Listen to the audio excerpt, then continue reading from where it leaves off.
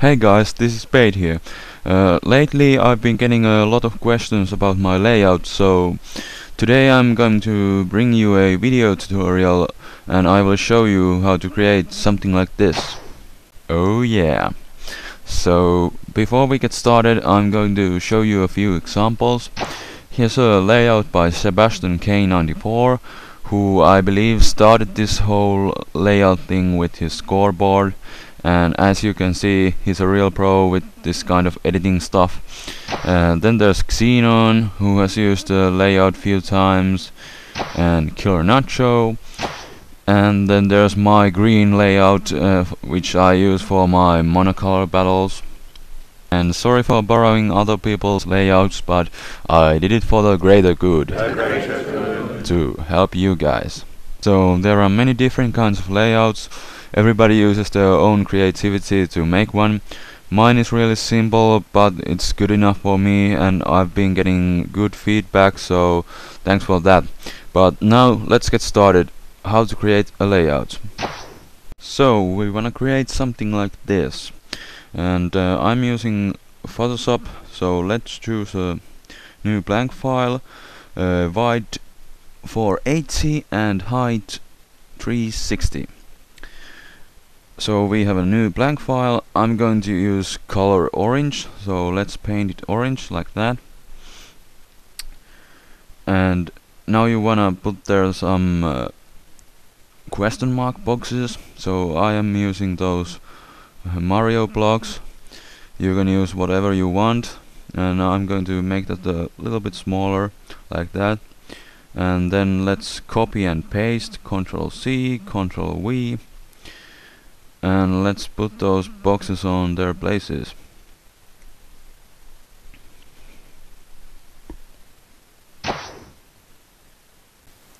So yeah, now we should have something like this.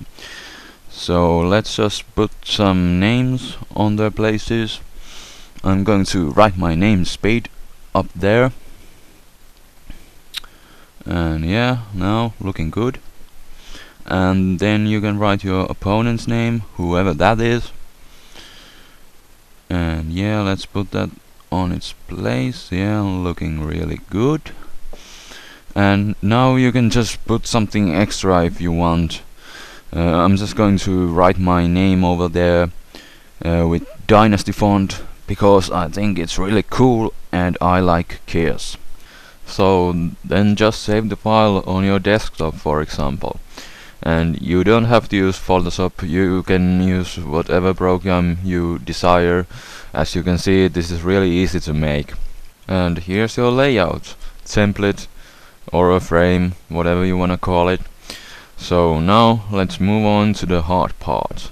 Okay, here we are at Sony Vegas, and I'm using the version 7.0 because Pro. Anywho, let's drag the frame over there to the timeline, then insert video track above it and drag the battle video, then stretch the frame so that it will cover the whole video like that. And now press event pan and crop, and we get a new window here. And then there's maintain aspect ratio, choose no. And now we can stretch the video as we want, so we can fit it into the frames. And now let's just put it in its place. Looking pretty good. And as you can see, there are those little black edges, so go to the frame, event pan and crop, maintain aspect ratio no. So now there won't be any black edges anymore. So now let's insert a few more video tracks, and then skip to the part where our first Pokemon comes out. In this case it's Skyter right over there, so drag a Skyter avatar and put it on the timeline, and you can see it's pretty big, so let's make it smaller. Event pan and crop and stretch from the edges.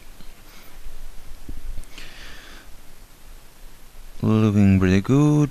And let's try to move it to its place, but as you can see there are some invisible edges, and to go around that we have to use another tool. There's a track motion tool. Click that and we get a new window, and now we can freely move the Skyter avatar to its right place.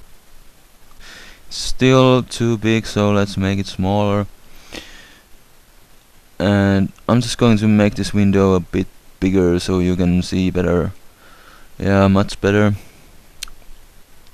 So now let's just stretch that it will fit the Mario block, question mark box, whatever. Now it's pretty good.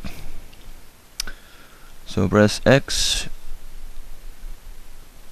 And now let's skip to the part where opponent's Pokemon comes out, Mesprit. And now let's drag the Mesprit avatar to the timeline like that, and let's do the same thing to this Mesprit avatar as we did to the Skyter one. And I'm going to do my copy paste magic and make it smaller. And now track motion, and let's put it in its place. Let's make it smaller. Still not good. Let's do the rest with event pan and crop. Okay, not quite. Let's stretch it once more. Now it's pretty good. Okay, I'm going to make the screen a bit smaller again. And now let's stretch those avatars that they will cover the whole video. Like that. Really good. And let's watch the result. Skyter comes out and Mesprit comes out. Yeah, looking really good. And let's do the same thing to our Miltank over here, shall we?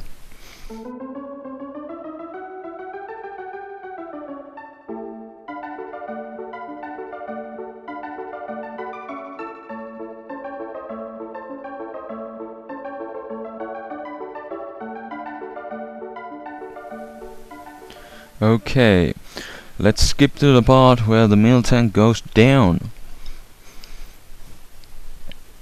Okay, right about now. Yep. Okay, and now press S key on the Miltank clip and we can saw it in half. And then press event FX and you can see all these new options here.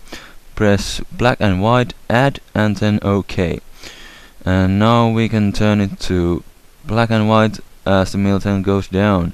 I like to use black and white as a symbol to fainted Pokemon, but you can throw an X over it if you want to. And if you wanna add status symbol, you just have to make an own timeline for it. And you can also switch the avatar's color, like the Killer Nacho does. Or better yet, you can create your own style. It's all up to you. So, thanks for watching. There were almost 10 people asking me about the layout, and something that the layout is a program that works with Wi-Fi. Some people wanted me to give them a layout, but I'm not going to do that, because the layout is just a background with question mark boxes and names on it. It's that simple, no magic. So I hope the mystery of the layout is now revealed. And hopefully this video was helpful.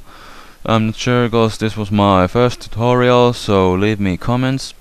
And you are free to ask more questions, but use your common sense first. And if this video sucks, you can make a better tutorial yourself. This is how I do it, and it works perfect for me. I make this video to help my subscribers who have gotten me this far. 300 is closing in, so I guess I have to start thinking about the subscriber special again. So you guys are awesome. Thanks. Spade is out. Peace.